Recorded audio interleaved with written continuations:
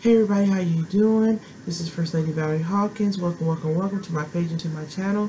This is part 2, talking about ministers, priests, and flames of fire. This is a long one. Get your pencil, get your piece of paper, and enjoy. I woke up soon one morning, pillow was wet with tears. I called on my Savior, cause I knew that He would heal. He took away my sorrows and dried up all my tears. And that is why I love Him so. And that is why I love Him so. And that is why I love Him so. Cause He's so real to me. Praise the Lord, saints of God. Praise the Lord, everybody. Praise one under the sound of my voice. God is good, and again, He's worthy to be praised. He's worthy, y'all. He's worthy to be praised. There's a lot going on. There's a lot going on here, there, and everywhere. But His word declares that His Spirit is here, there, and everywhere. So, amen, amen. That lets me know if His word, if the word declares it, and He says it, that His Spirit is here, there, and everywhere, we can be on the far corners of the world, and we can call on the name of the Lord, and He will show up and show out on our behalf. But anyway, how are you doing on today, this evening, tonight, or this morning, whenever you see this message or hear this message? God is good. He's worthy to be praised. Get your pencils, get your piece of papers, get whatever you need, because we're going to get into this word, which we are in the book of Jeol, chapter 2, I believe 1 through 24, 1 through 25. But the key verse tonight is verse 17. And from there, we're going to go to 2 Chronicles. Yes, Lord. 2 Chronicles 24. Write that down. And we're going to focus on the situation about Jehodiah and Zechariah. And we're going to talk about that because that is pertaining to the ministers. Well, not the whole thing, but you'll see why in conclusion that when the Lord talks about the ministers had to pray between the altar and pray between the porch, it will refer you back to that scripture. And God is good because ministers are so awesome. I mean, they are empowered by God, you know. And I'm not just talking about ministering, but we have ministered to people, and then there's ministries. But there are some people that are called to be a minister. In your church, you have elders, you have deacons, you have deaconess, you have prophets, you have bishops, apostles, if I'm leaving out somebody, pastors, elders, and then you have the ministers. Come on somebody. And yes, we all do minister. We all do go out there. But I am a seer, prophetess. God did not call me. He called me to minister. He called me to open wide my mouth and speak for, you know, because He's given me a gift to see the past, the present, and the future when it comes to certain things and what He divulges unto me. And but I do minister unto people, but that is not my first call. My call is as a seer, prophet, teacher, preacher, so on. But I do minister unto people. But some people, that is their specific call, and that's what I want to touch on tonight, because in this word, He says, listen, the ministers and the priests, He wants them to well out. He wants them to weep. He wants them to come before. So we're going to discuss that in its whole. What does that mean? What does that mean? Okay, but before I get into anything else, let me pray. Father God, in the name of Jesus, cover us right now. In the mighty name of Jesus, from the top of our head to the soles of our feet. We have on the full armor of God on today, the helmet of salvation, the breastplate of righteousness, the truth girded around our waist, our feet fitted with the preparation of the gospel, our shield of faith to go before us on all that we do and all that we say, the word of God which cuts to the marrow and to the bone. Father God, we come before you one area with clean hands and a pure heart. Before you, oh God, we ask you to come in and word my mouth, oh God. Give me what to say unto your people in the mighty name of Jesus. And let them be receptive on that end. Let them learn, let them dig, let them seek you, oh God. In the name of Jesus, God, we ask you to protect us on the highway, the highways and the byways of this life. In the name of Jesus, God, we thank you for the provisions. We thank you for our life, health, and strength. We thank you for the covering. We thank you for going before us. We thank you for making us whole in you, oh God. In the mighty name of Jesus, God, stir us up, oh God. In the mighty name of Jesus, stir us up, stir us up, stir us up, and wake us up.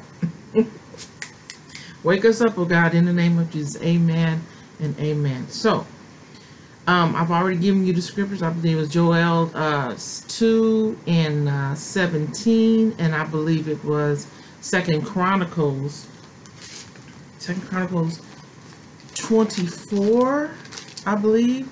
Yeah, I believe it was Second Chronicles 24. Well, before we get into anything, before we get into that, I have to read the scripture to you because I believe that's where I left you off at the other night. And here we go. I got my glasses. Y'all know I need my glasses. I write down so much stuff. I'm trying to tell you, I'm trying to do this. My printer won't act right. The lights won't get together, but that's just part of it. But I got to keep pushing. So, me being me, I think I left out on 17. So I'm going to go up to 15. Blow the trumpet in Zion, sanctify and fast, and call a solemn assembly. Gather the people, sanctify the congregation, assemble the elders, and gather the children, and those who suck the breast. Let the bridegroom go forth of his chamber, and a bride out of her closet. Verse 17. Let the priests and the ministers of the Lord weep between the porch and the altar, and let them say, Spare thy people, O Lord, give not thine heritage to the reproach, and that the heathen should rule over them. Wherefore should they say among the people, Where is thy God? So first of all, I begin to talk to you about, if you've read it, I hope that you did, Joel, a call to alarm, and it went from the first verse all the way down to verse 12. And it was a call to alarm because, again, God is saying, listen, Jerusalem, listen, Judah, you're not living right. You're just not doing it.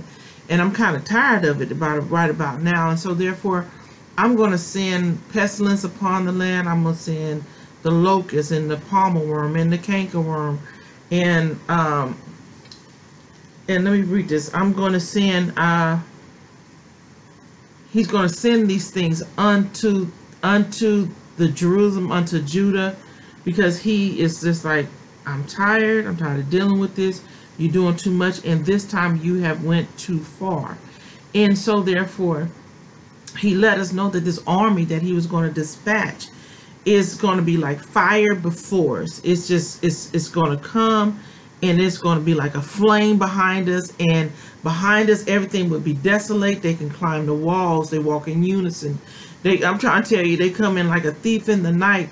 And from what I was reading, it's like horses, a sound of horses, because it's going to be so many and so mighty in unison coming to pillage whatever it is that we have, or what we think that we have, is going to be lost.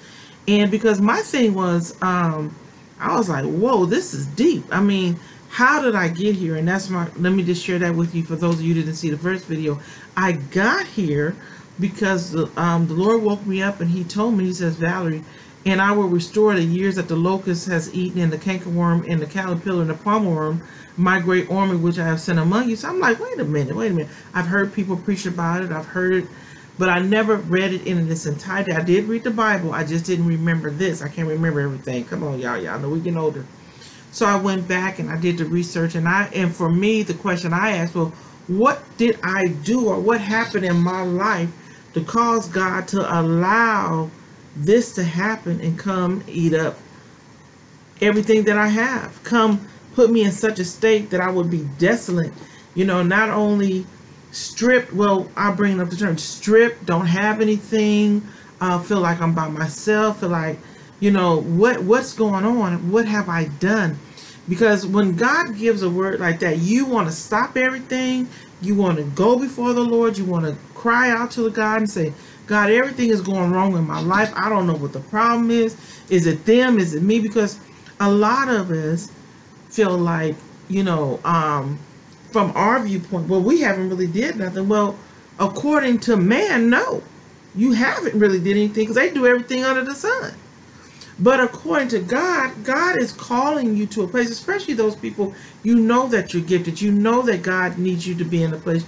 You know you've had a call on your life all your life, and you're running every which direction.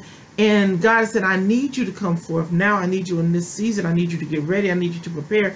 And we come bucking and fighting, and God begins to strip us of stuff, strip us of people, strip us of maybe people we involved with, old things that we don't need, drugs, alcohol. I mean, he lays us on his back until he lets something so traumatic happen to us to get our attention. He says, listen, there's a call on your life, and I need you to act right. And I'm going to call you. I'm going to set you up. I'm going to set provisions for you. But you are blessed. You are highly favored. I have predestinated you for greatness, and you have a work to do. So here in the book of Joel, he's letting these people know. He says, listen, you my chosen folks, but you're going too far. And a lot of us in our lives, we say, well, I've been living like this for years. And I always go back over people's environments, how they were raised, who was around them, what language did they learn, how do they speak, how do they act. And a lot of people think that, you know, because it was right in their environment, they're okay.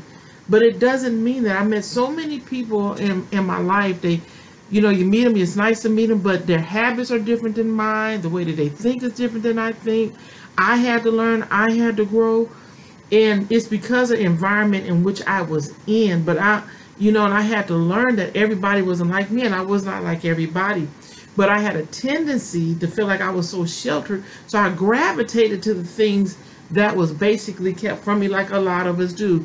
And a lot of times, especially when you have a call on your life, you know that mama and daddy saying, stop, don't do it, but we gravitate to it again anyway. And we don't know as children, we don't know as young men and women, if we haven't been raised in the church, that's sin. We don't really even know what sin is. We just know a few things that they tell us, but as growing up and teenagers and young adults, we begin to say, well, that's not right. Lying ain't right. Manipulating ain't right. We learned that in the house. Stealing ain't right. Lying on somebody ain't right. And as we get older and go to church and go to Sunday school, if our minds have evolved, then we are able to retain it. Then we are able to receive it. Then we are able to live in it. But a lot of us, we go through life, and a lot of our forefathers or our parents, some of them was in church, some of them wasn't, some of them went to church with them, some of them didn't. They left it to other people to take us. That bus would come in the neighborhood, everybody jump on it. But when you get home, life was the same, especially in the ghetto. People were just trying to live, people were just trying to get by. So those things was not instilled in us. So not to blame our forefathers or our grandmothers or grandfathers, that's just where they were. Now where we are, we should know better, because they tried their best to raise us better. So anyway, let me get back to this, but all has to do with this. It all has to do with Jerusalem, because God the Father himself chose these people. Jerusalem and Judah, those are his chosen people. And he says, listen, I've done too much for you. Abraham, Isaac, and Jacob, I have been there for you. I have won wars for you. I have won battles for you. I've fed you. I was a pillar of cloud in the day and flame by night. I gave you manna. I set up the camp for you. I made you guys something. You guys are supposed to be a light unto the darkness. And now, still with knowing that what could happen to you, you still acting very foolish. But this is the thing. God does not change. The word of God said he changes not. So therefore, as you go on, as you grow, God might have told you something back in 1982. It still stands today. God, he said, I change it not. And he changes not. And the other scripture says, the other word of God says this. He said, God is not a man that he shall lie, nor the son of man that he shall repent. So we know that when God says something, we are to be obedient. And when we're not obedient, vengeance is mine, saith the Lord, and he will deal with us ever so severely. And this is what's happening here. This is the setup here.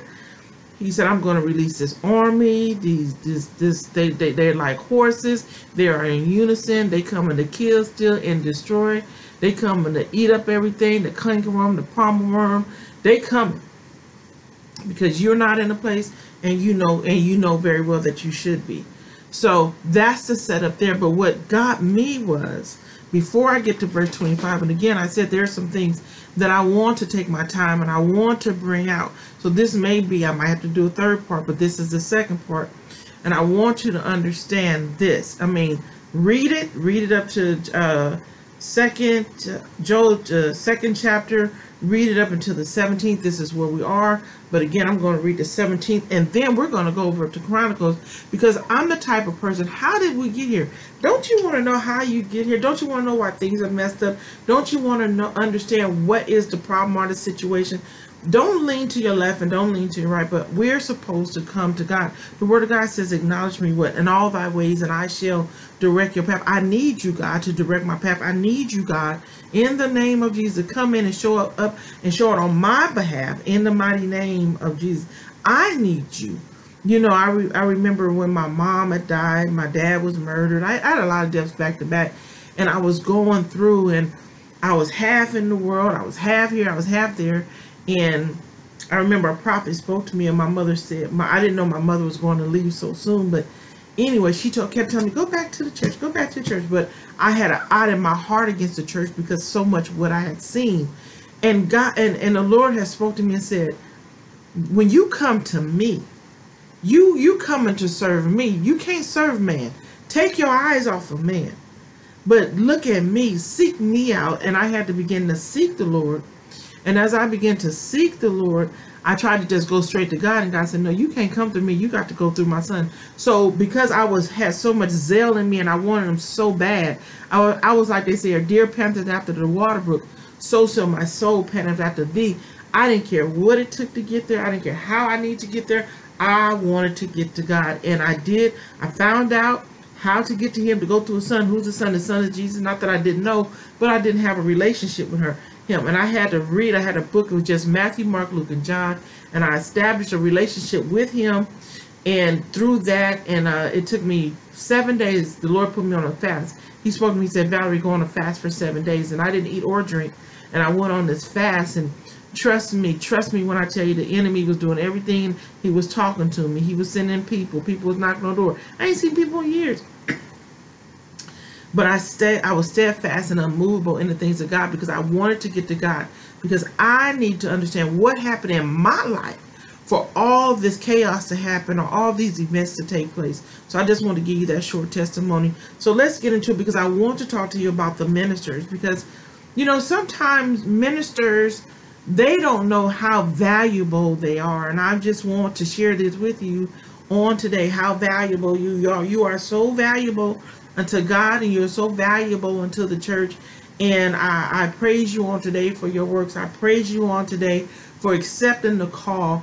And again, some people, we minister unto people, but that's not my first call. So I don't want to get, caught up in that. I minister too, but is that your call? God will tell you what your call is. If you ask him, he'll say, listen, you're a missionary, you're a deacon, you're a deaconess. This is what you are. You're a pastor, you're an apostle, you're a bishop. And I am a seer and I am a prophet. This is what God told me that I was. You are my seer and you are my prophetess. And sometimes I minister, but that's not my first call. But there are people's first call is as a minister.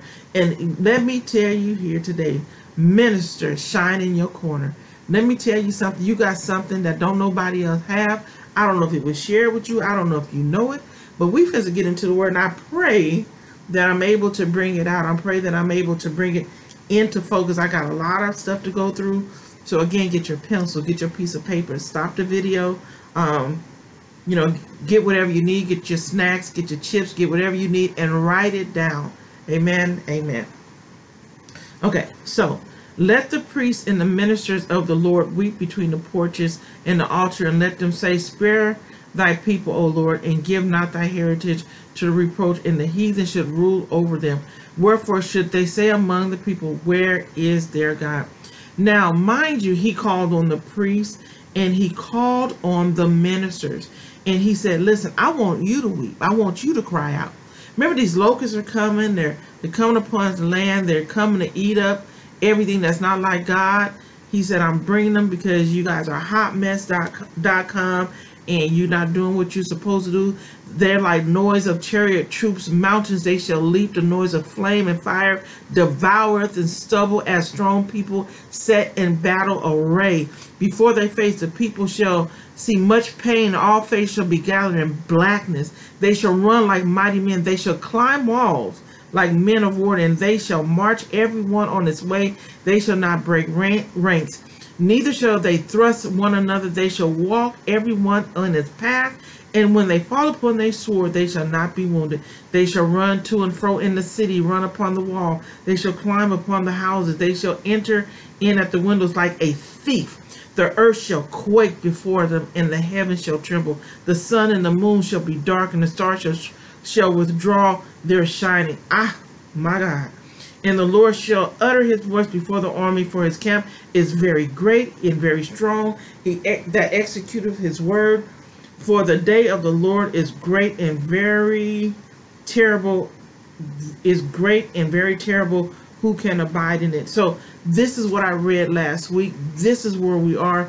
But to stop this coming upon the land, God turns in verse 12, and he begins to give us instruction as to what to do to stop this mess, because he said this is going to happen out of disobedience.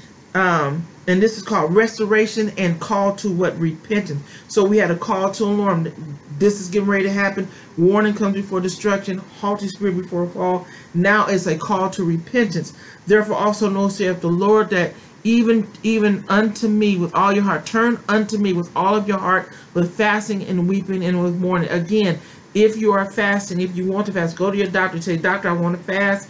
And he will give instruction, follow his instruction. And then he turns at 13 and says, rend your heart, not your garments. Turn unto the Lord your God, for he is gracious and merciful, slow to anger, of great kindness, repenteth of evil. Who knoweth if he will return? Now, we started getting where God says, is he going to do it? I don't know. But I'm letting you know you should do it. He says, who knoweth if he will return to repent and leave a blessing behind him, even meat offering, drink offering. Well, we know we're not in the Old Testament. So you yourself as a person, as an individual, your temple isn't here. You come before the Lord and you begin to worship him and praise him. But even with this, with the trumpet that is blowing in Zion for us is sanctified, to fast, and to call the assembly together, call the people together, call the bishop, call the missionaries, call the deacons, call the layman, call the doorkeeper, call the psalmist, call everybody.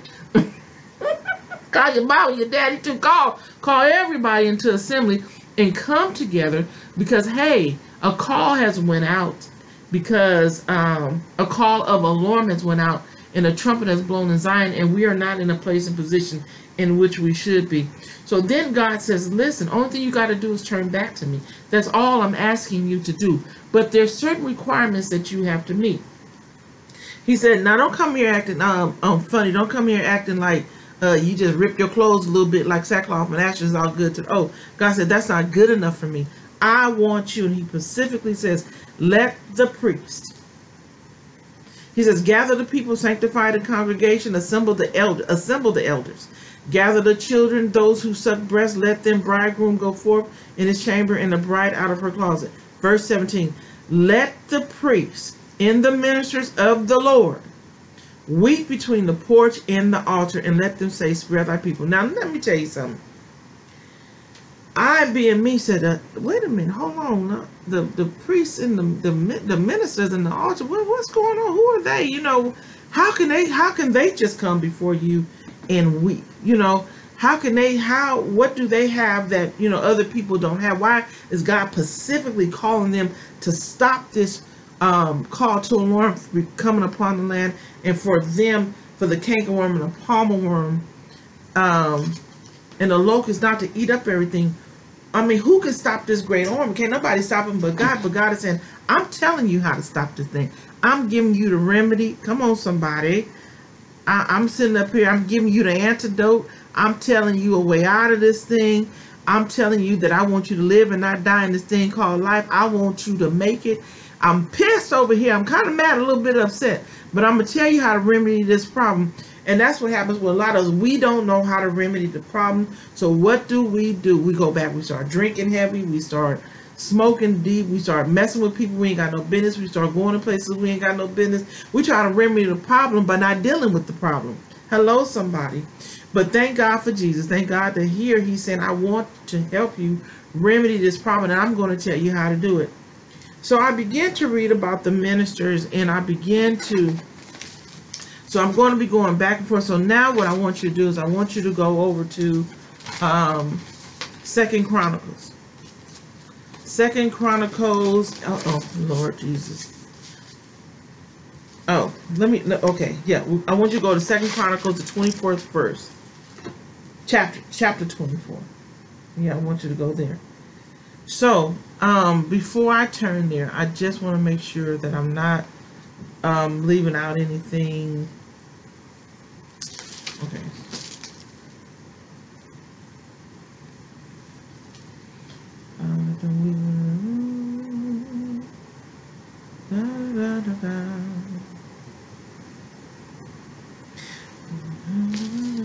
And let me just read this, what I just read. The blessing will take away the judgment of Judah was restored when they would repent and go back to God. Okay. So anyway, now we're over here. Oh no. I'm not where I should be. Here I go. Here I am. Now let's set this up. Let's set this is cold. I mean, I got it, I get it, and I get a better understanding behind it when I get into the Word of God, and you will too. Now, this is the setup here. And my reads, and we're in chapter 24, and it says, the reign of Joash for 40 years. And here it begins to talk about the faithful priest, talking about Jehodiah. Jehodiah makes Joash king. He turned king when he was 7 years old. But it's really not focused on him being king. Well, after what he did. But here in chapter 24, we're talking about Jehodiah, because what happens is that I'm going to read something that I'm going to tell you a little bit. What happens is that he dies. He lived for 130 years, and he's been with this king through thick and thin. And when the king dies, he has a son. His son name is Zechariah. And when the king dies, his son says something to the king, and the king does not like it. And what the king says, he gives a commandment for them to kill him. And so this brings on a turn of events that is like, oh my God. So we want to go down. We want to go to 24. We want to go to verse, start at 15. It says, the death of Jehodiah. It said, Jehodiah waxed old, was full of days. He died in 130 years old when he died, and was buried in the city of David among the kings, because he had done good in Israel, both to God and towards his house. Now, let me stop right there, because I need you to, I want to go to verse 2, and I just want to read this real quick. It says, listen, Joash was, verse 1 and 2, Joash was 7 years old when he began to reign.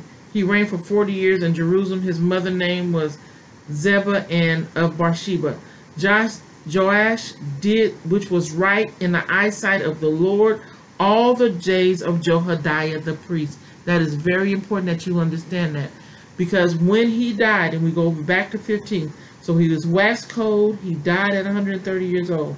Now, this is what happened with the king. Verse 17, now after the death of Jehodiah, the princes of Judah made an obeisance to the king. The king hearkened unto them, and left the house of the Lord, the God of the fathers, and served groves and idols and wraths upon Judah and Jerusalem for their trespasses. Yet he sent prophets to them to bring them again unto the Lord. Now, okay, so let me just stop right there. So what happened is, when Jehodiah died, the princes of Judah came to the king, and they was like, listen. They came, they paid homage. That's what opposites mean. They laid prostrate in some Bibles. This that word is substituted for that. They lay prostrate before the Lord, and they began to say, hey, I mean, not the Lord, I'm sorry, before the king. And they began to say, hey, you know, listen, Jehoiada is dead. You got to live like that. You come over here and get your thug thistle on. Come on over here to Vegas. Come over here. Come over here. Come over here to Rome. We're gonna do it like this. Come over here and do it like this. Now that he's gone, you don't have anything to worry about. You can do whatever you want to do. Now I want to stop right there, because that's how people be when you are weak, when you're going through something, when you hurt. This man had been with him since he was 7 years old. So you know that he was not himself. Jehoiada led him. Jehoiada was like a father unto him, I'm sure, as well. It's been 7 years old.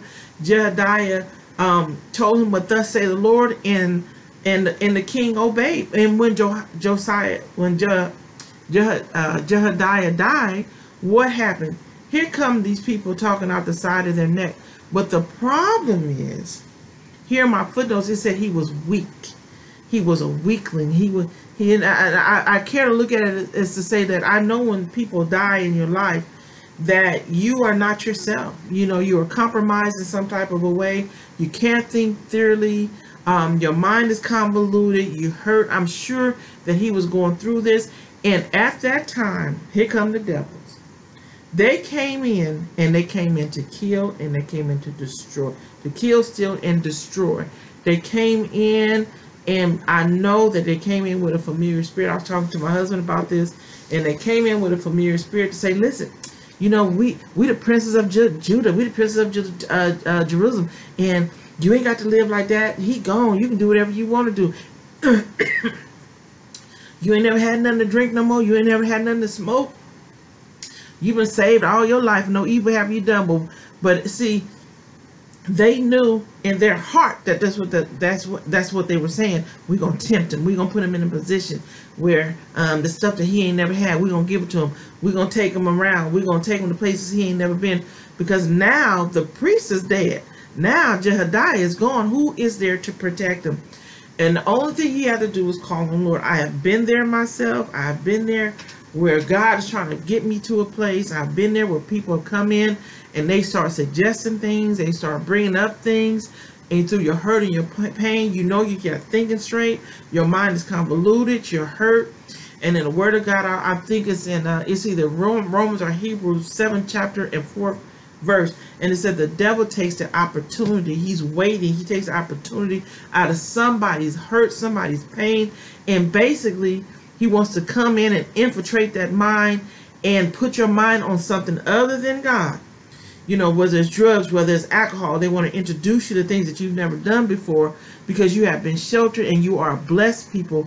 And the devil's job is to make you sin, get your name out of the Lamb's Book of Life, get your mind all messed up, keep you in your flesh. They want to feed that flesh. They want to give you alcohol. They want to give you drugs. They want to take you around men. They want to take you around women. They want to keep your mind. They want to stay in your ear. They want to spend the night over your house. They want to help you with your kids. And you're like, wait a minute, hold on. And I always been your friend. I'm your friend. But this is how the devil works. They work as a tactical unit. They come together and they don't just come with one. I was sharing with my husband that we don't know how many demonic spirits one person have other than what the Bible shows us. When the man in the catacombs came out and Jesus cast those swine unto 5,000 herd of pigs. But he said, who are you? He said, we are a legion, for we are one of many. So we know it was 5,000 pigs, but a legionnaire or legions are up to 5,000 to 12,000 strong in an army. And let me tell you something about these demonic spirits. They don't care about you. They don't care if you're hurting. They don't care if you're in pain. They will use whom they will. They use a person full of jealousy. A deceitful person, a person that lies, a person that manipulates, a person that's full of envy, a person that is sneaky, a person that is full of malice and hatred, a person that's driven by being so envious over something, a person that's just hateful in their hearts, a contrary person, a person that's argumentative, a debateful person, anything to bring you in this flesh, a person that is angry. Anything that brings you in your flesh, a demonic spirit will hold on to it. And baby, he got friends. And he will be whoever you want him to be to you at that time. You be by yourself. You don't have to be with nobody. You feel like you're in a room full of people. All them voices and stuff he be trying to say and talk to you and try and stroke you. It's all right. See, they didn't like you. They wasn't your friends. And you begin to hear that stuff. No, they didn't like me. Oh, see how she was looking? She was looking at you crazy. See how he was looking at you? He was looking at you crazy. And he wasn't even thinking about you. He might have been sitting up there thinking, well, what I'm going to wear to work tomorrow? This lady might have been thinking, well, how am I going to deal with my kids? How many, what I got to get from the grocery store. But the enemy will come in and blow it out of proportion because you're in your flesh.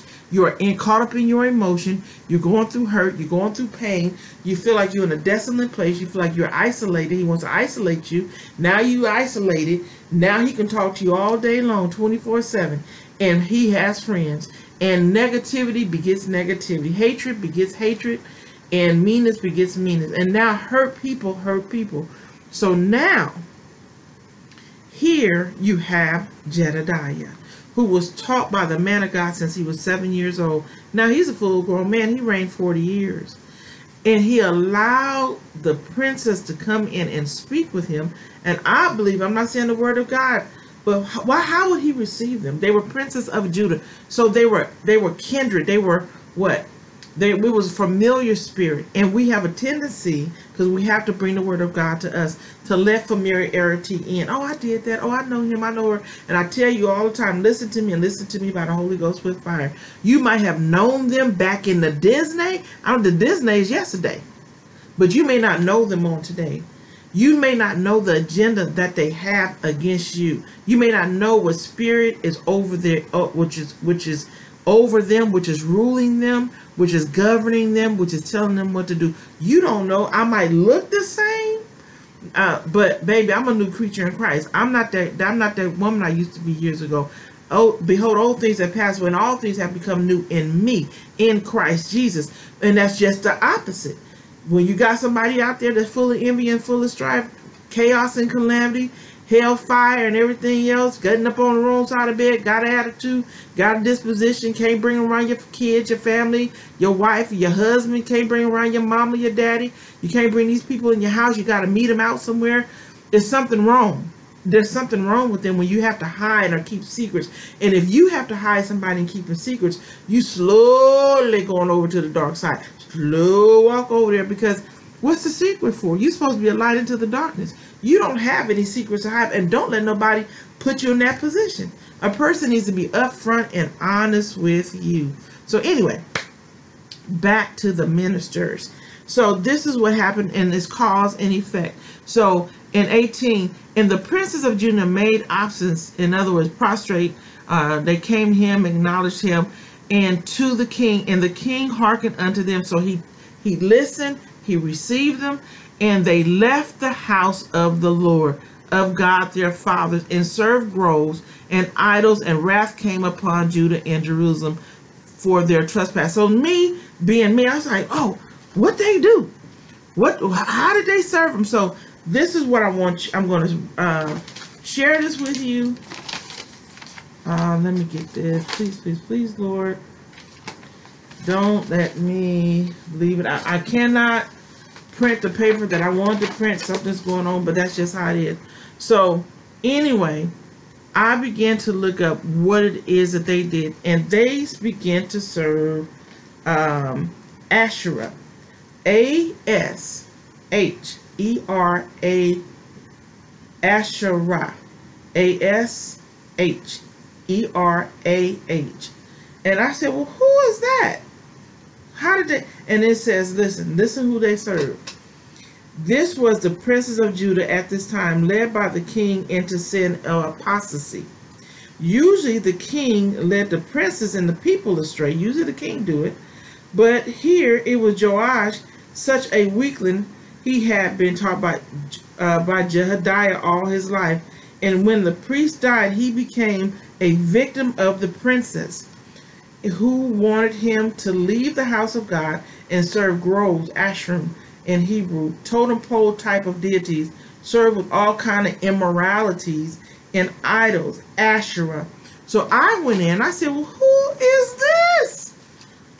What is is, I wish my printer was working. I mean, it was working all day long, and you know, as soon as I get ready to teach Bible study or something like that, it doesn't work. But that's just how it is. So we're gonna push past it. I'm gonna do the best that I can and tell you about this deity, tell you how she was recognized, and tell you all about it.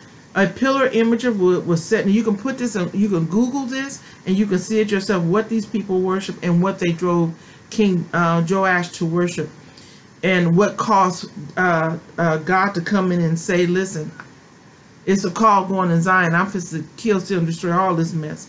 So a pillar image of wood set up with an image of bow and worship by lascivious practices and rites. Asher always was a renderer in the grove. They call her the queen. The word come from the root of Asher, A-S-H-R, the straight and up and erect. The pillar was set upright, ground like temple pole. It was either living tree or on top of off the trunk of fashioned into a certain shape. A log fashioned into old idols and set in erect ground, though the unusual made of wood. So let me go down. Original idol was worshipped as a symbol of a tree, but later perverted to mean origin of life. You know, the devil is a lie. And pictured with some male organs of procreation. Ezekiel 16 and 17. Such symbols became an object of impure, perverse worship. Crowds of devotees involved in demonized obscene orgies. They worshipped the sinner in the Canaanite nations and spread it unto other relics of its own found among the heathen people. Relics. The first mention of the idol of the Bible stamps is a special object of the idol, the Bible stamps, of God's hatred. It was this idol that God revealed his name as jealous. Ezekiel 34:13 through 14. 1 Kings 14:15 and 15 and 13. 16:32 to 33. 2 Chronicles 36 and 14. It led to destruction of all the Canaanite nations, with other things caused Israel to be banished among the nations, other nations, and the true nature of this form of idolatry is made clear. Now listen, God is not having that. And you should see that little thing. That's like me worshiping this. It's like a piece of stick and it's made out to a head of a woman. You'll see it when you look at it. My printer's not working. I had it all ready to print out and it just won't work. But let me keep going because I have so much to get through. We have 38 minutes and I'm trying to stop at least when it comes to an hour. But I need you to understand that when the princes came, they came looking one way. They came looking just like him, I'm sure. They came looking one way, but they had another agenda in their heart. They came, they worshiped deities. They worshiped, they was in having orgies and full of lasciviousness and full of spite, full of hatred and full of callous, wanting to come in and give this unto him. No, they didn't present it when they came. They didn't present that. They just came the way that they were. They came dressed as princes, and he recognized them as being a king and said, come on in, everybody. And when they came in, they had friends. They brought friends with them, and they worshiped other gods. And here was the one true God. Listen, God said, listen, I don't like her, and I am a jealous God, and I have no other God before me. It said here he revealed it in Deuteronomy 34:14. That listen, I'm a jealous God, and I'm going to destroy her and anybody that serve her. And here he's letting Judah and Jerusalem know you're wrong, and you shouldn't do it.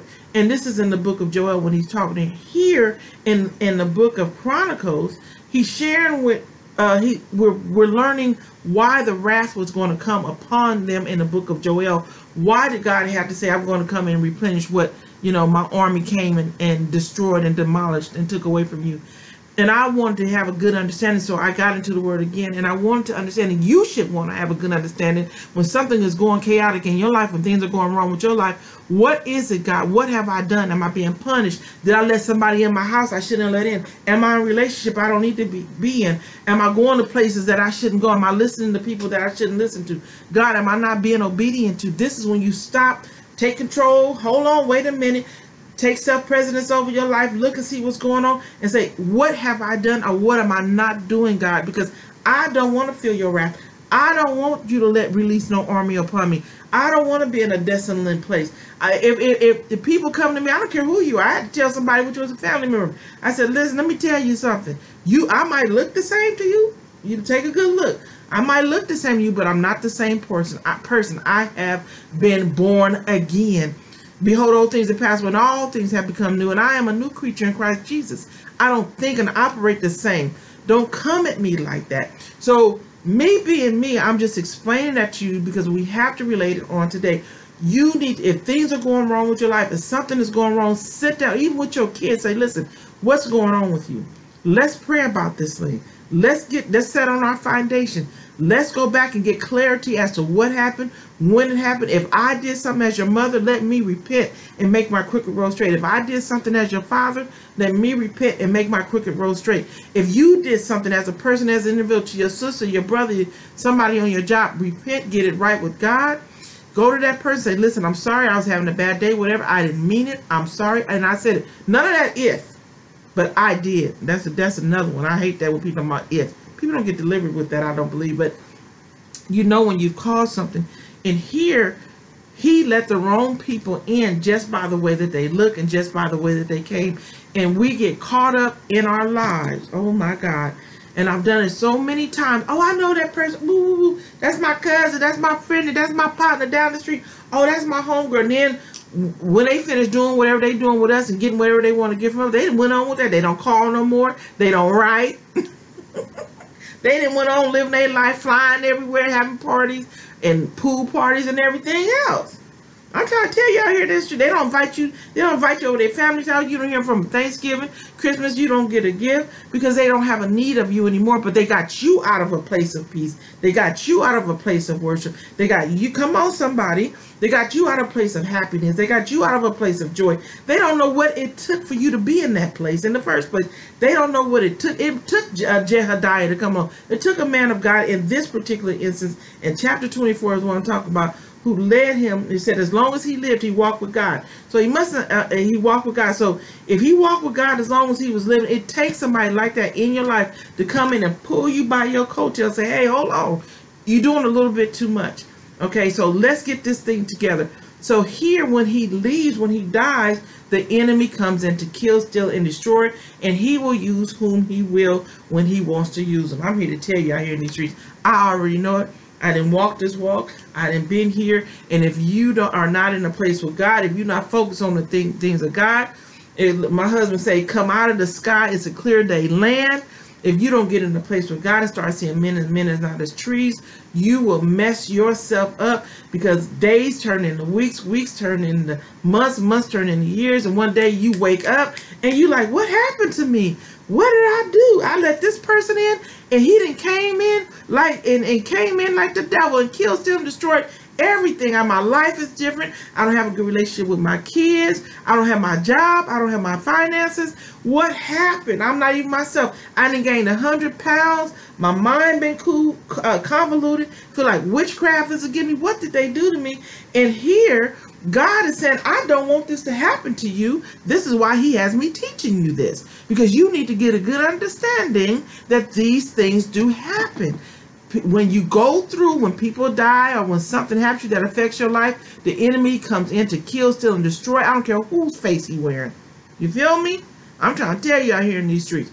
You go to God, say, God, what do I need to do? You lock it down. Like my auntie mom, you say, lock it down. You lock it down. You fast and you pray. You say, I ain't taking no phone calls. I ain't taking no text messages. I got to get with God and find out what's going on in my life. But here, even though he was taught, even though Jehodiah walked with him since he was 7 years old, that man lived to be 130 years old and died working for the Lord and being with him, guiding him in the path of truth and all righteousness. He died and soon as he died, here come the devil. I keep saying it, I'm trying to tell you. Soon as something die out, soon as you go through heartache, soon as you go through pain, soon as disappointment happen, here come the devil. Knocking, let me in, and you got to say, not today, devil. Not today. What my shirt say? Not today. Not today, devil. Not today. But anyway, So let's get into this word. We have 45 minutes. I need to get through this because I was going to talk about the ministers. And they left the house of the Lord, their God, the Father, and served the groves and the wrath. So we understand what happened. They begin to serve this Asherah, this god, and they caused a sin to come upon the land. And yet he sent the prophets to them to bring them again unto the Lord, and they testified against him, and not would get ear. God sent the prophets to them and said, listen, don't do this, turn back to the Lord. He said, I'm doing whatever I want to do. It's me. It's my world, okay? It's about me. I'm doing me. And he would not give ear to the prophets. Verse 20. And the Spirit, here we go, y'all. And the Spirit of God came upon Zechariah, the son of Jehodiah, the priest, which stood above the people, and said unto them, thus saith God, why transgress ye the commandments of the Lord, that ye could not prosper? Because you have forsaken the Lord, and he has forsaken you. And they conspired against him, and they stoned him with stones in the commandment of the king. Listen, with stones at the commandment of the king in the court of the house of the Lord. Thus Joash the king remembered not the kindness of the man and woman of God. Come on now. The kindness of Jehodiah his father had done to him, but slew his son. And when he died, he said, the Lord look upon it and require it. He said, God, look upon this and require it. So he was stoned between the porch and the altar. Now, let's go back. This is some good reading. Y'all can read on, but it's going to tell you that God did look upon it. He allowed a small army of Syrians to come, or Arameans to come, because one book says something else. This one says Syrian to come. A small host came in and killed them, destroyed them, okay, annihilated them. And it wasn't even that many, because of what Jehodiah has said. The Lord look upon it and require it. Lord look upon it and require it. Let me tell you something. That's something to say about your enemies. Let me write that down. Lord, look upon it and require it of my enemies. Come on, somebody. So now we're going to go back. We're going to go back to Joel, I'm sorry. The second chapter. And so we come back over here. So now we have a better understanding about these ministers. And say, okay, so you mean to tell me, hold on, let me get this together. The priest, okay, so Jehodiah was a priest. He helped the king when he was 7 years old. When he died, he had a son, his name was Zechariah. He was also of the priesthood.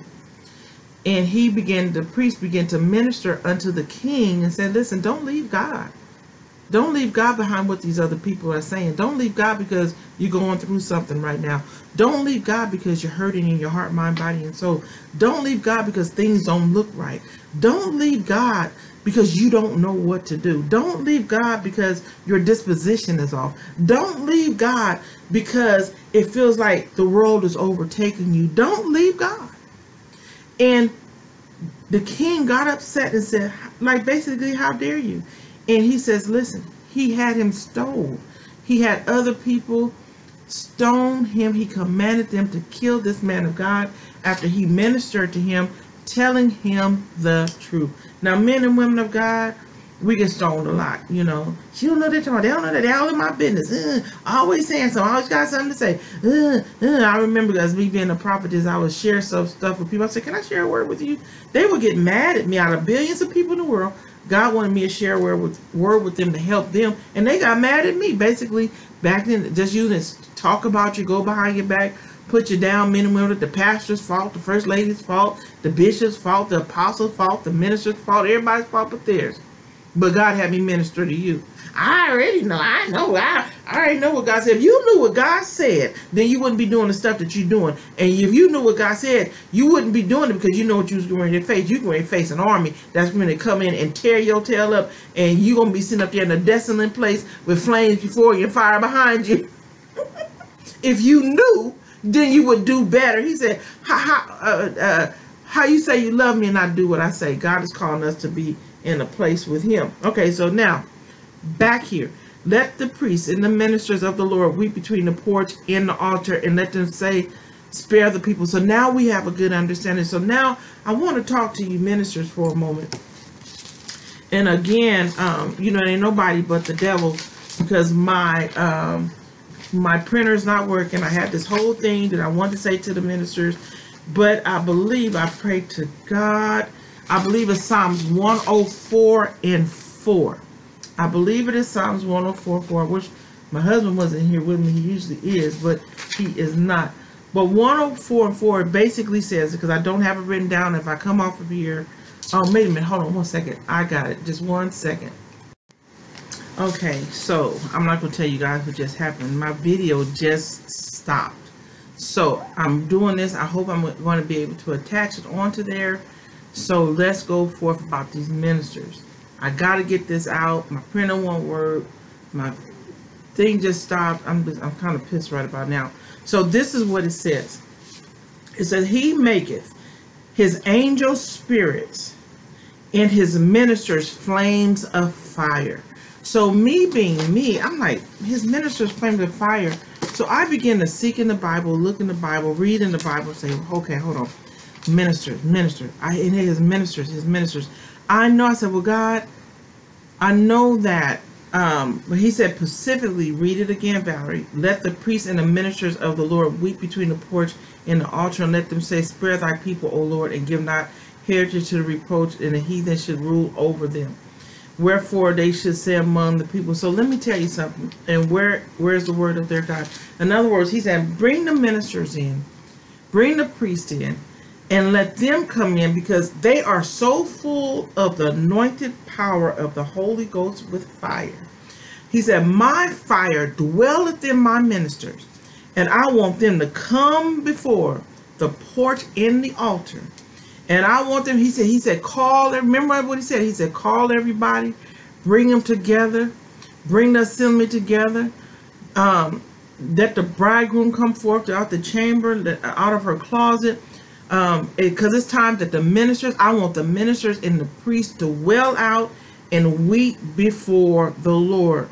This is what is required. This is what God is asking them to do. And I was like, not all these other people. He said, I want them to do it. And it's a certain way I want them to do. I want them to weep between the porch and the altar, and let them say, spare thy people, O Lord, and give not thy inheritance unto the reproach, that the heathen should rule over them. Wherefore they should say among the people, where is thy God? In other words, because now, look where we are right now. We cannot afford to not obey what God is saying. We got to turn back to God.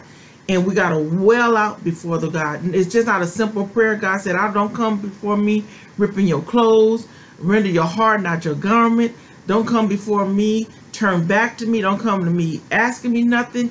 You get before me and you call the ministers and you call the priests and you have them come before me and you have them weep for you guys and you have them mourn for you, because they are the only ones that I have clothed in this particular hour, at this particular time. They have a job to do, and they're going to be the only ones that's going to have a sweet fragrance to go before the Lord. Now, let me tell you something about you ministers. You are equipped. I know you ministers that have been called that specific office. You have been called to a specific office that God himself have anointed you with fire and flames and authority. You can stand in the gap, and this is what he's calling. He said, because I'm fit to send in an army. I'm fit to come in, and I'm fit to let them know that I'm not playing. I'm fit to wipe them out. And God is saying, the only way that I'm going to do this, is to stop doing this, is if they turn to me and do what I told them to do, and if the ministers come weep and they come mourn before me. There is something in you that is equipped in your heart, soul, body, and mind, that you can get into a place with God, and that fire begin to turn and dwell upon you and take over you, and you have that authority, and God begins to speak to you, and you start coming up against that spirit of Asherah, you start coming up against the spirit of lasciviousness, hatred, and malice, you begin to pray, you begin to intercede, and God said it touches your heart to the point till you pray until you begin to weep, until you begin to mourn before the Lord, and you begin to intercess. You become intercessors before the Lord and for God's people. He said, I'm calling the intercessors to come in. He said, I'm not calling on the weeping women. I'm not calling on the mourning women. I'm calling on the ministers, and I want the priests, and I want them to come, and I want them to intercede. I want intercession for the people, and I want you to do what you are supposed to do and do what you are called to do. Don't look to your left. Don't look to your right. Get with me between the porch and the altar and begin to cry out before the Lord for the people. Listen, a call is going out, and you've got to answer this call. This is a specific call for the priests, a specific call for the ministers. Now, listen, I said to you guys before, listen, there's ministry. We have ministry. I'm a prophet. I'm a seer. I do minister to people. I do have ministry, but that is not my first call.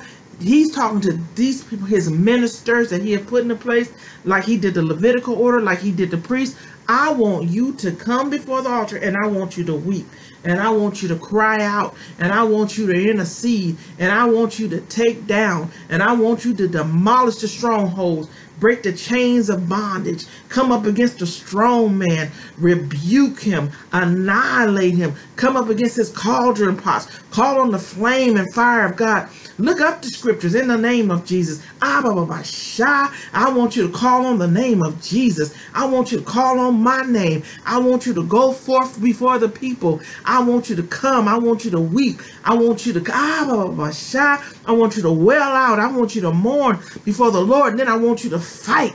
Then I want you to intercede. I want to know as your God that you are in a place, that you are set in your right position in your place in which I have called for you to do. Ain't no punk in you. Don't look to the left and don't look to the right.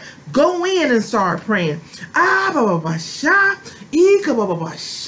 He's already set provisions for you. He's already given you the power. He's always given you the authority to go in, to set the captives free. He gave you authority to go in and break up in the name of Jesus. That foul demonic ground. He gave you authority to bind. Whatever shall be bound on earth shall be bound in heaven. What shall be loose on earth shall be loose in heaven. He's giving you the right to go in between the porch and the altar for the saints of God.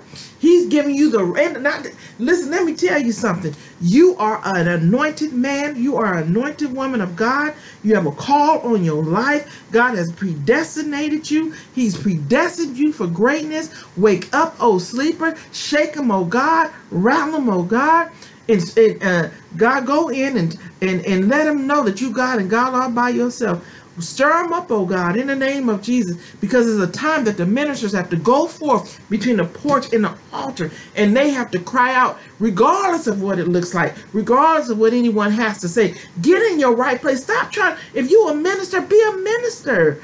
I'm so tired of people want to prophesy and not prophets, and prophet lie. And if you're not a pastor, I know a person right now, he's an evangelist, but he wants to be a pastor. But in this season, that will come. But right now, God needs him to go and tear down, rebuke, and rebuild. If you get into the office in which God has called you to be, you will elevate in that office. Your gifts will make room for you and go before you. But ministers, hear me by the Holy Ghost and that with fire. You are full of flames. God has called you. Psalms 104:4. It says here, he says, he maketh his angels spirits and his ministers flames of fire. You read about fire in the Bible. You read about when fire was called down, how it comes to purify. How it comes to make sure that stuff is right in its right order. How it comes to make stuff clean and pure. This is you as a minister. This is your job. This is your duty to do in the name of Jesus. You go to God and say, God, am I a minister? If I am, endow me with the flames of fire. Come on, Holy Ghost. I can't get my papers. I'm going off the top of my head with everything that I read.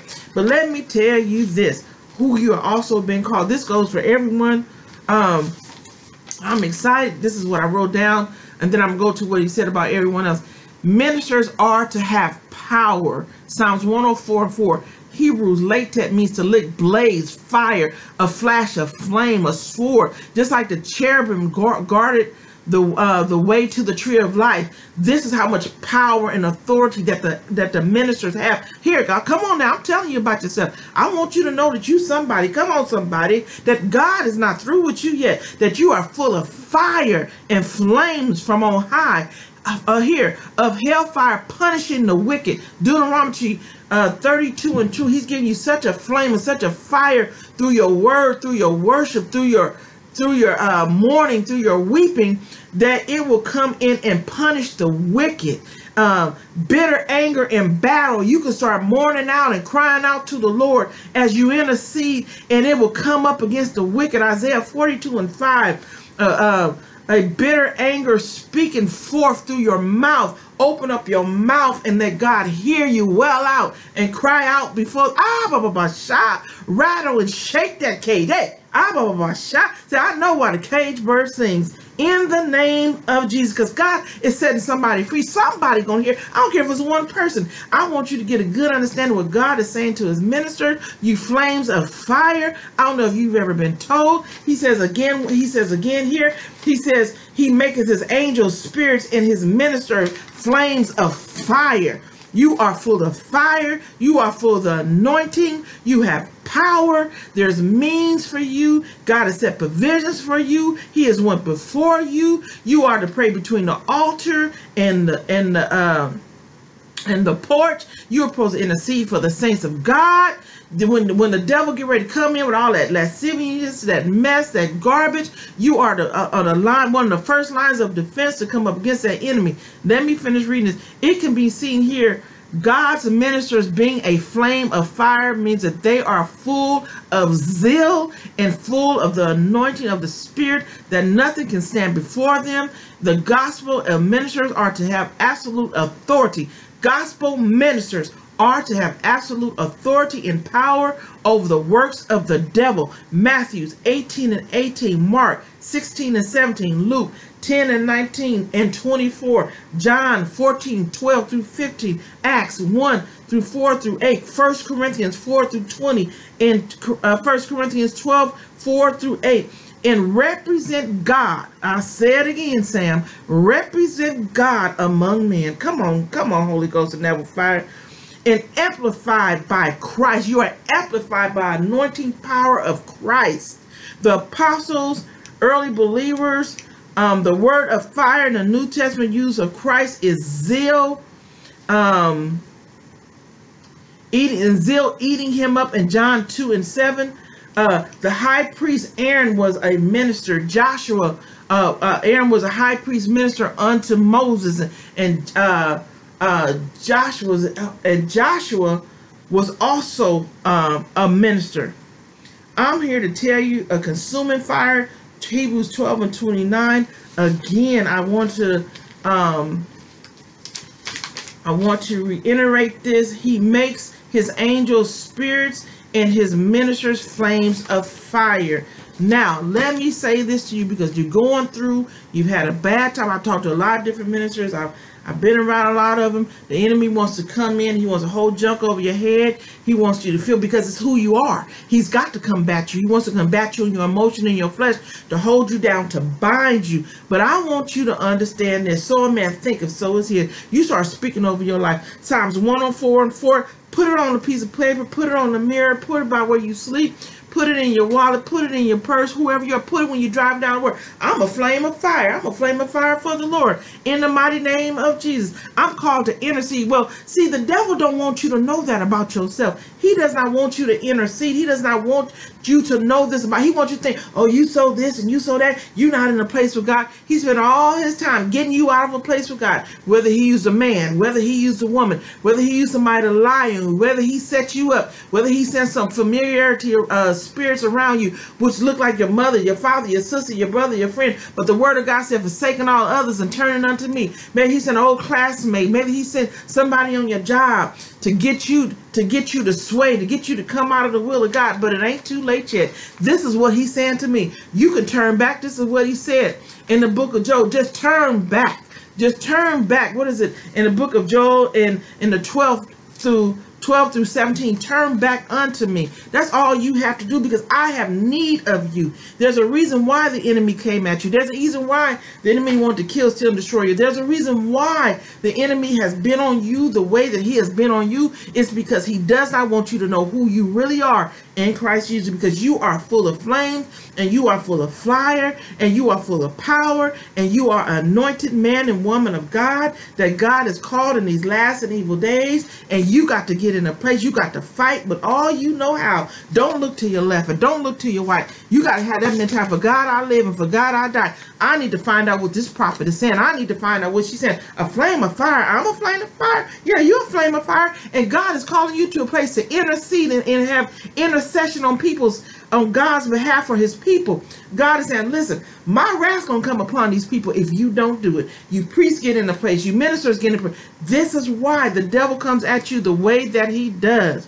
So a man thinketh, so is he. What you think about yourself is important. And what you think about yourself is important. Speak over yourself. You got to understand where you are, how the enemy is trying to come in and depict you. And God is saying that you are a man and woman of God. The enemy tries to depict you in your brokenness. He kind of tries to pick you when you're oppressed and depressed and angry. He tries to come in. I'm trying to tell you. He tried to come up against your principle. He tried to entrap you and seduce you. And this is what happened to Joash. He was seduced. He was entrapped. He became in bondage and shackles and captivities and fetters. He was subjugated unto these people because he began to serve other gods. But he let them in because they were the princes of Judah, and he thought that he could trust him. But let me tell you something. The word of God says, trust no man. I'm trying to tell you out here. That's why God tells us, I know you hear it every day. You've been hearing it since you was a kid. Acknowledge me in all thy ways, and I shall direct your paths.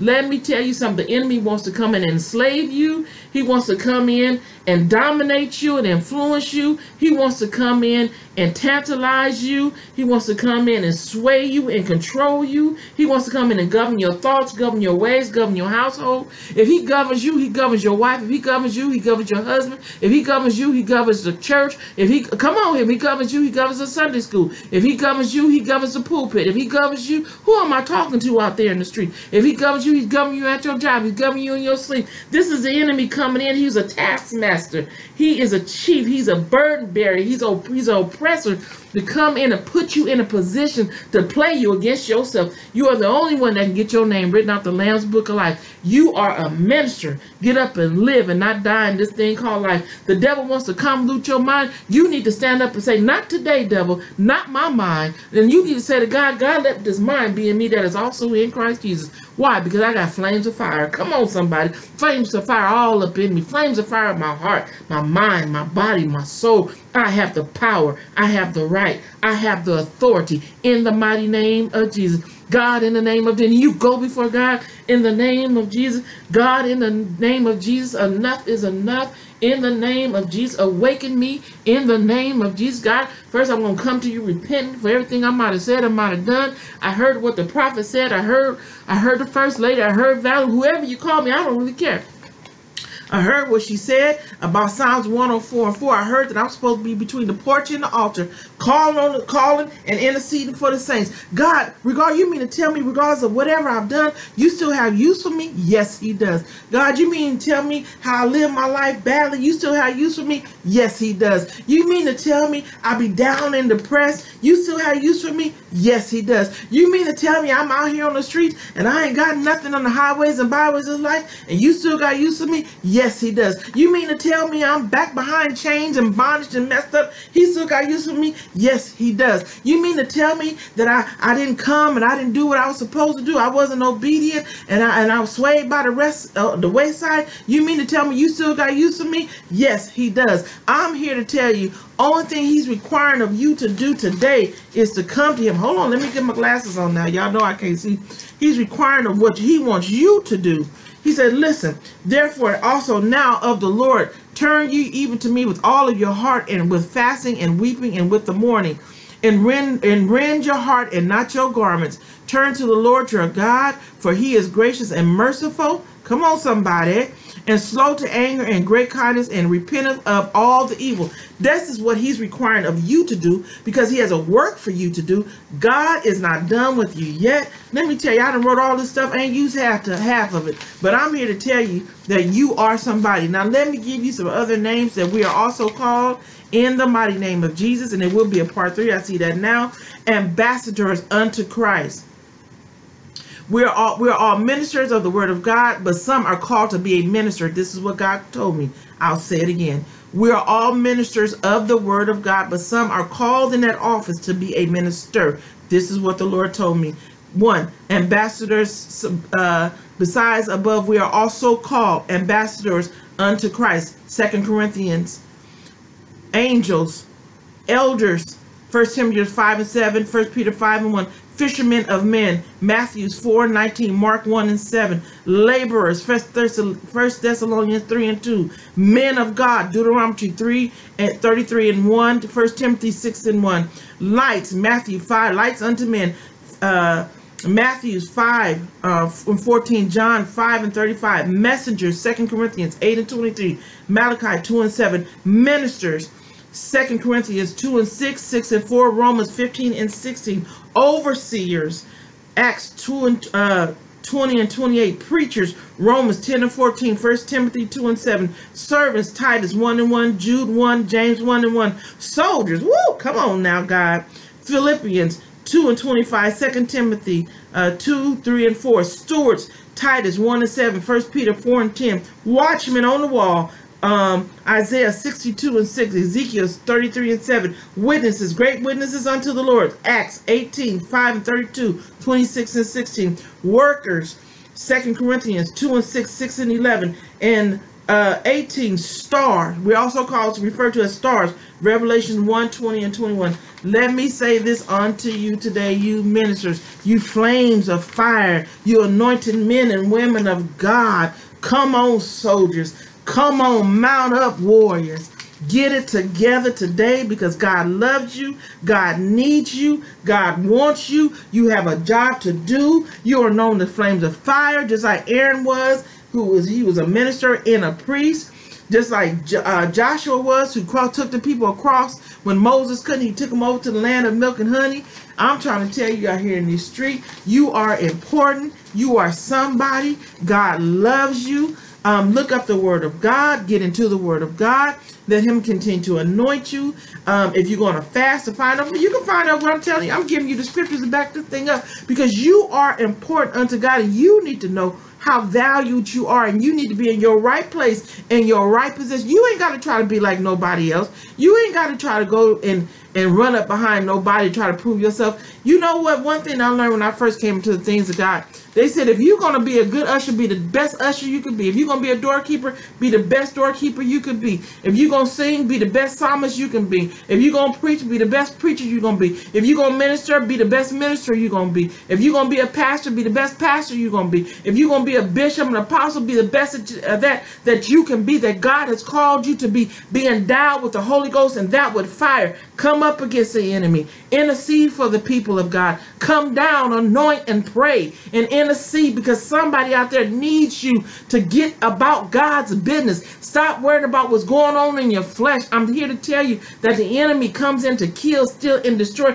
Not only that, he wants to try to delay it. He wants to try to get you focused on something else. When God is calling you flames of fire, when God is calling you powerful, when God is calling you anointed, when God is calling you a soldier, when God is calling you a warrior, when God is telling you to mount up, when God is calling you a watchman, when God is saying,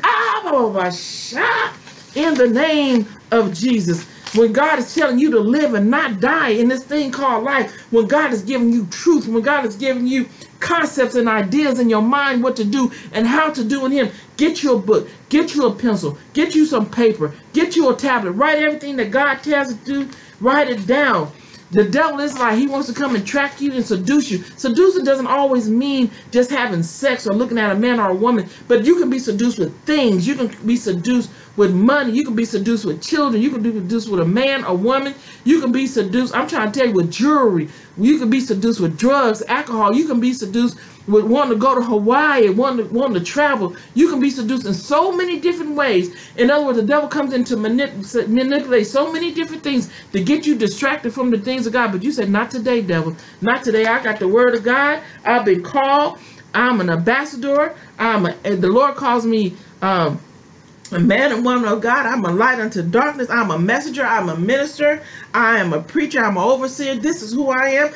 I'm a steward. I'm a soldier. This is what God called me to be. I'm anointed. I got flames of fire within me that are down from heaven, down to earth, that come before me. And I say, for God I live and for God I die. Today is your day, minister. Mount up. Oh, God, in the mighty name. Oh, wake up, oh sleeper. I hear the Lord said, wake up, wake up, wake up, oh sleeper. You've been down too long. You've been down too long. You got to get in your place. God needs you to get into your place with him. God needs you to wail out and to mourn out anything that's on your heart, mind, body, and soul. He said, whatsoever, he said, cast your cares upon me, for he cares for you. That means anything that you feel in your heart, mind, body, and soul that's separating you from the love of God. You go before God for yourself. You ain't got to tell everybody. Say, God, listen, I was a wretch undone. I was wrong. I did this. I did that. God, forgive me, forgive me, forgive me. Take this. I repent in the name of Jesus. I'm turning unto you. I'm doing what the prophet said. Tell him I told you to do it. I'm doing what the prophet told me to do. And I want to come because I know I'm the flames of fire. And I need you to stir it up in me, God, so I can get in a place with God. You may be trying to help the men and women of God. You might be trying to do this, but you can't do something and you heavy and you weighted down.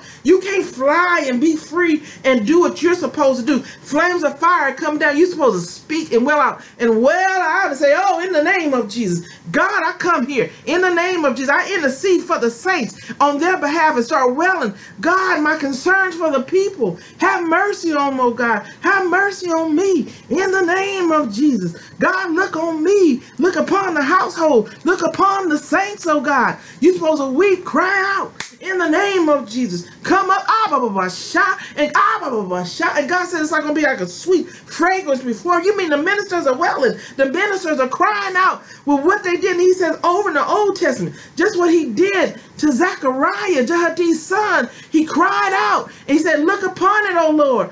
He said, notice it and look upon it, O Lord. In the name of Jesus, I'm giving them the word, oh God, and they stoned me. And then he said, when they stoned me, he told God to look upon it. Look what they've done unto me. And God turned around and avenged him. I'm trying to tell you here today, ministers, you go, I feel something. You go before the Lord and you begin to wail out and cry out, not only for yourself, but for the people of God all over the world. And you begin to say, hey, it is me. I'm a minister. I listen to the word and I'm crying out. And I want God, I need you to move in the name of Jesus. I need you to show up. I need you to show out. Tell me what to do. Give me what to pray for. God, you said in your word what I don't say, that murmuring groans in my heart, that the Holy Ghost will come before you. God, I want to be a sweet fragrance. I'm an intercessor. I'm interceding for the people, oh God, in the name of Jesus. And God will begin to show you and tell you how to pray, what to pray, where to go, who to pray for. In the name, and the fire will consume you. And when you go out, it will rebuke the demonic spirits that are in the spiritual realm, in the atmosphere, and they can't enter in, and they can't stay around nothing that's not like God. Woo, they can't stay around that. They can't stay around that flame that come from on high. What did he say? He said, I gave my angel spirit and I gave my minister flames of fire. Open wide your mouth. Cry out to the Lord as a minister. Intercede. Repent. Hold on, let me go back. Repent.